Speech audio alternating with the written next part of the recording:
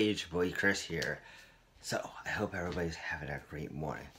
So, as growing up, you know what, we always get hurt from other people. You know what I mean? Not saying everybody is the nicest people. Maybe people say things that they don't intend to say, but sometimes that whatever they say, it it carries with us.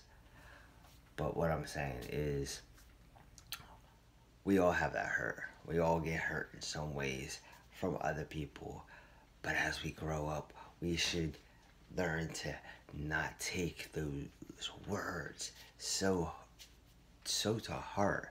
I know it's kind of a lot easier said than done, but we should just be brushing words off and not let those words affect of our opinions of ourselves or what we think people think of us. You know what I mean? So my main thing is don't let other people's words really hurt. I know it's a lot easier said than done, but let's try to work on that. Christopher and Daddy loves you so much with all his heart. I love all yous, and you all have a nice and blissful Monday. Love you. Bye.